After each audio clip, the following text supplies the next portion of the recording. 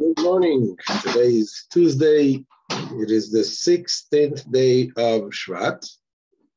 And we're finishing today chapter 21 in Tanya. Talking about God concealing himself. He's playing hide and seek with us. And the concealment that God conceals from us is for our benefit so that we can exist, because everything that exists, if it would feel its source, it wouldn't have its own identity. Nothing could exist. The intense light of Hashem is so intense that it will be nullified within the light. And Hashem therefore puts the concealment. But he makes the concealment to the point that we feel ourselves as independently existing. This is the comparison what we said, that Hashem created the world with speech. And just like speech, when you speak, the word, the spoken word, takes on its own identity and it becomes a separate entity. But this is only from our perspective. In speech, it is indeed so that the word receives its own identity, becomes a separate entity. But in Hashem, by God, since everything is Hashem, God is everywhere. So nothing can be separated from Hashem. So even though God did create the whole entire world and everything is created by Hashem, nevertheless, it is all as if it doesn't exist. Because in Hashem's existence, it is nullified, just like the word, the spoken word, before it became a spoken word. When it's still in the power of speech, it is nullified. The same thing as the world is nullified within Hashem, because Hashem is everywhere. So this concept of God's contractions and how it doesn't affect Hashem, this is what he's going to explain in today's shir, about when we're saying that there is a contraction and concealment. The concealment is only from us. But by Hashem, from him, it's not concealed. Just to use an example,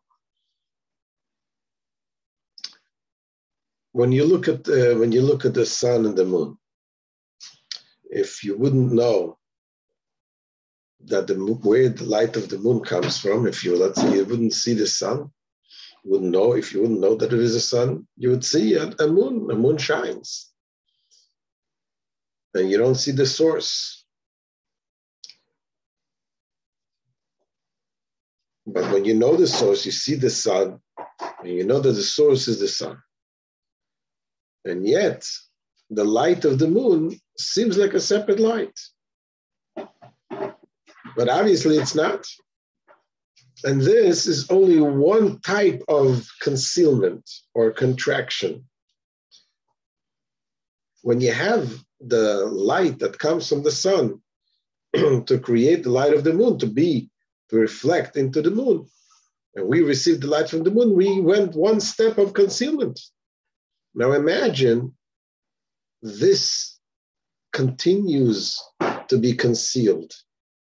After, let's say, the light of the moon goes and is further filtered into something else, you certainly you wouldn't know what the source is.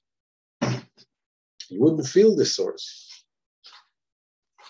So, yet the concealment is only from the perspective of the recipient. But the perspective from Hashem, there is no concealment. So let's look inside. We'll explain a little more as we go along. Says the Alter Rebbe, All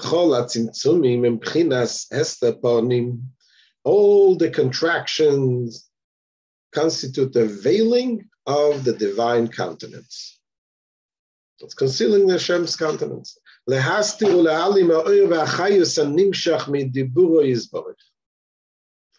That is, they veil and conceal the face, meaning the essential aspect of the light and life force derived from God's word, as we said before.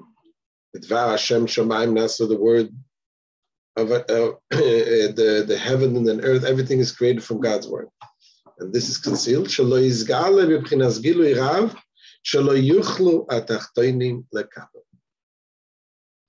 So it's concealed so that it should not reveal itself with an intense radiance, which the lower world would be incapable of receiving. If it's going to be intense, it's going to be impossible to receive. ולכן גם כן נדמה להם אויר וחיוס הדיבור של מוקם ברוך הוא המלובש בהם כאילו דבר מובדל ממהוסי ועצמוסי יסברך. It says, therefore too, because it is thus obscured through tzimtzum, the light and life force of God's word that is clothed in them appears to them as if it is something separated from God himself. We don't see the source. It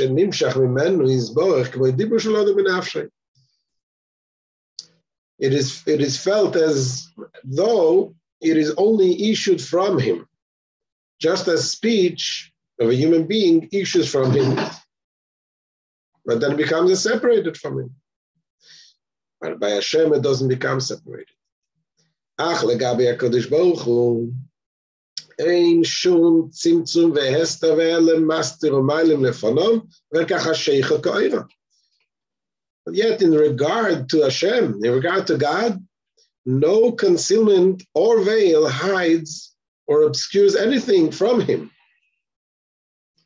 Because to him, darkness, concealment, and light, revelation are alike. Darkness and light are the same by Hashem.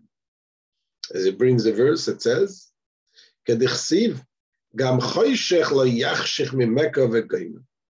it is written, even the darkness does not obscure anything from you.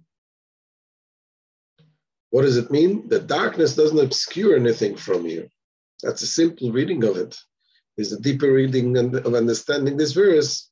That darkness doesn't obscure. Why? Because it's from you. Because the darkness is God himself, so the darkness cannot conceal God. God does not conceal God. Everything is Hashem. That's what Alter Rebbe says. Mishum she'ein hatzimtzumim v'alevushim davo nifrad mimenu yisborech chas v'shalom. Because the tzimtzumim, the contractions, and the veils are not things distinct from him. Never forfend. Elo ke'odein kamtzo de levushay minei uvei. It is just like the turtle. The kamtzo is different interpretations. What a kamtzo means, a turtle or a snail. Some say it's a kind of grasshopper that has also a shell. And the shell, it changes its shell, and the shell is from itself. So we cannot, so the garment does not conceal on this creature, whatever creature it is. So whose garment, its shell, is part of its body. So too, the very shell that the process of tzimtzum that hides godliness is itself godly. You know, they say there's a halacha regarding covering your head, that you're supposed to cover your head, especially when you say a bracha, you have to cover your head. Many times I see people, when they come to say a bracha, they put their hands on their head. But halacha says that this is not good. It's not okay. Your own hand cannot be a barrier, cannot be a concealment, cannot be a separation from yourself. The idea of covering is to put something on top of you, something else. to show that there is something above you, that is God above you. So you put another thing above your head. But if you put your own hand above your head,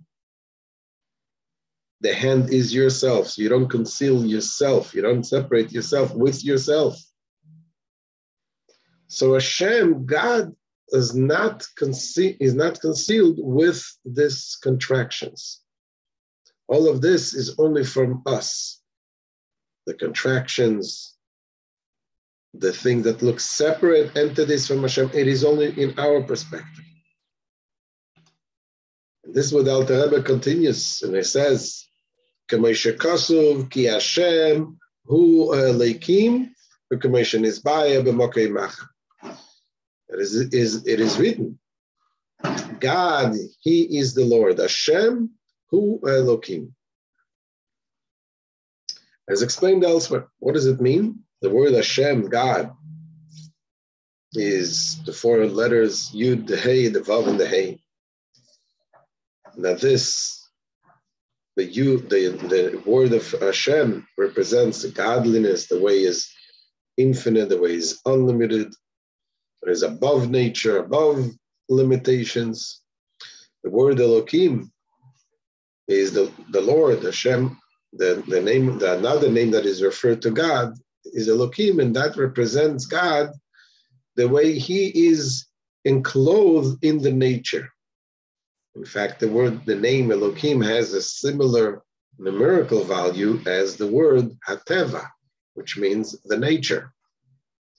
So the nature is God in this skies, the concealment. Then it is Elokim is a concealment of God. And the point, what we need to find and realize is that Hashem hu Elokim, that Elokim, which is the nature, is God. It is just concealed from us. This is what the Alter Rebbe concludes, and it says, "Velochein kula kelo choshiv mamish." Therefore, in His presence, all else is of absolutely no account. Everything else. And since God is not affected by the tzimtzum, by the contraction, which make it possible for created beings to feel separated from Him, so He perceives all creations through.